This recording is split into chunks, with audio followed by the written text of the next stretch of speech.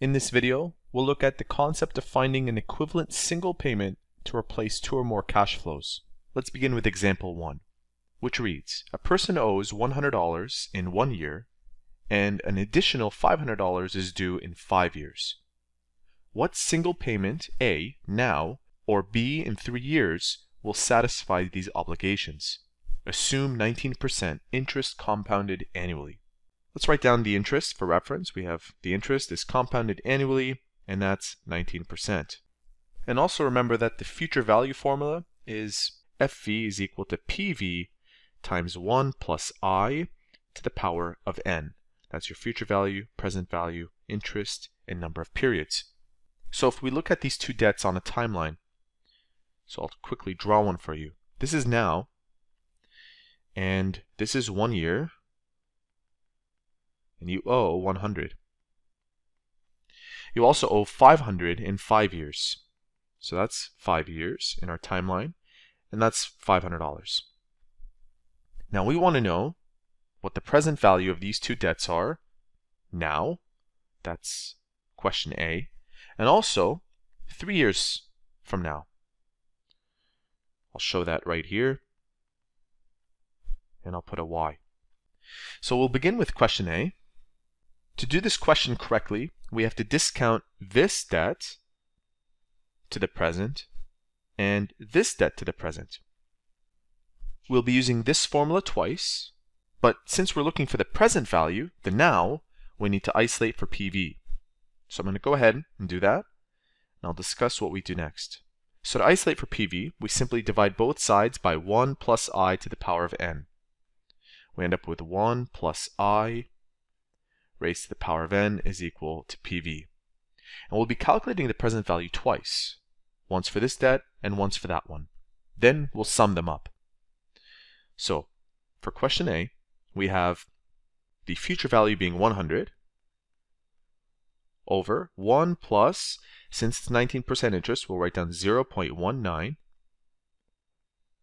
and we raise that to the number of periods. Since it's being compounded annually, from 1 year to now, that's 1 period. And so we'll find the answer to this. It will give us the present value for that particular debt. And we have to sum that, whatever this is equal to, we sum it to the present value of this debt. So again, the future value is 500. 1 plus 0.19. Now to discount this back to the present, that means 5 periods, because from 5 to now, that's 5 years. Summing this up will give us the total single payment that would consolidate these two future payments. Now using our calculator, we'll add these up.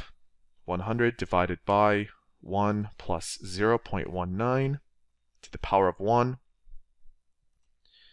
This gives us that number plus 500 divided by 1 plus 0.19 raised to the power of 5.